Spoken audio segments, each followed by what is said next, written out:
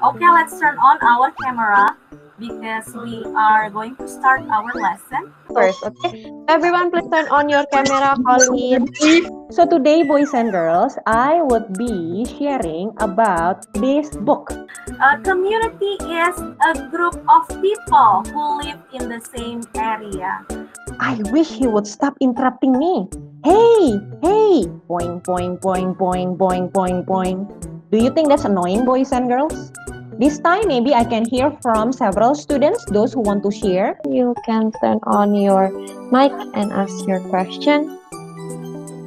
Well, this is the relation office. This is the RO. We call this place RO. Who is the current president of Indonesia? Siapa nama presiden Indonesia yang sekarang? Yang sekarang, presiden yang sekarang. Raise up your hand. Raise up your hand.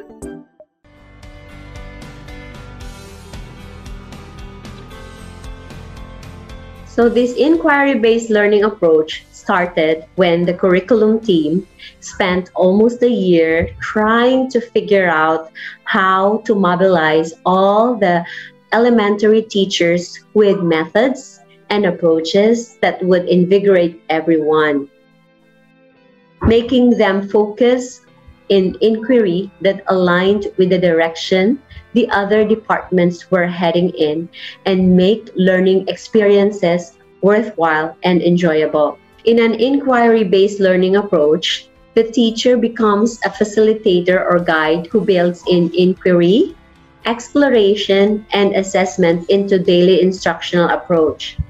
Students use inquiry to connect new information with prior knowledge through practice and reflection. Up next, we are going to hear some sharing from our students who experienced inquiry-based learning approach from this school last year.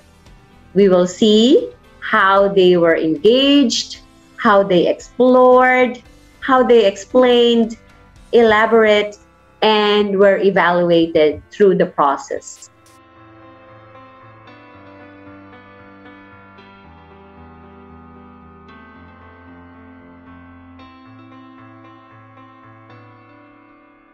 They don't tell us the answers directly.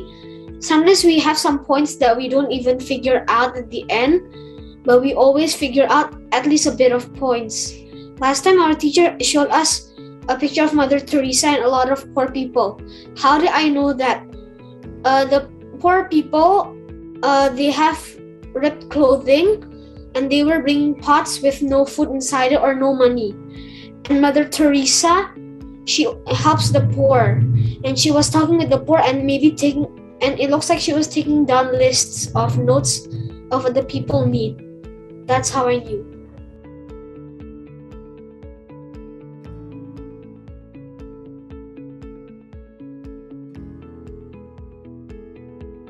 When our teacher shows us the picture, we are encouraged to predict what is going on, and we are asked to guess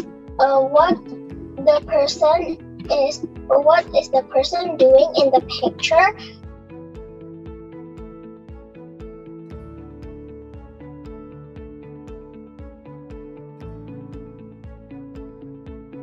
In IICS, during English lesson, we have learned a lot of things, and our teacher encourages us to sometimes write stories. This one time, our English teacher told us to write a myth, and sometimes we don't have ideas how to write one, so our teacher creates a model for us to be encouraged and for us to know what to write.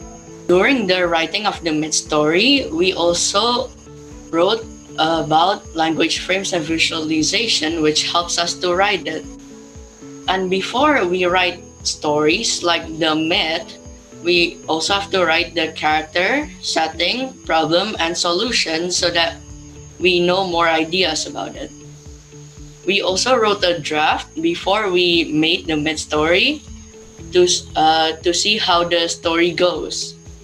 And then once we're done with it, we can write the complete myth story so that we don't make more mistakes because we already fixed the mistakes in the draft before.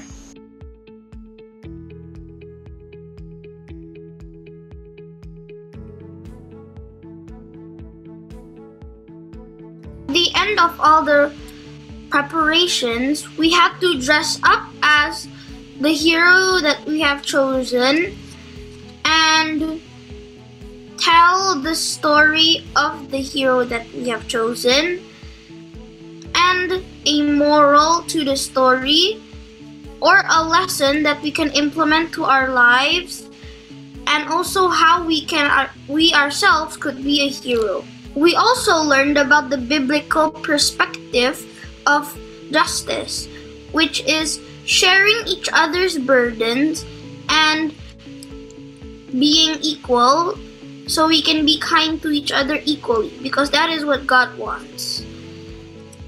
There's also this one time where we had to do a pair deck where we had to write 3 inferences about a subject.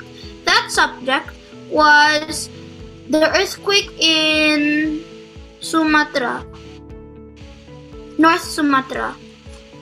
And we held like an organization called IICS, which donated money to help the people of North Sumatra and recover from the earthquake that they have experienced.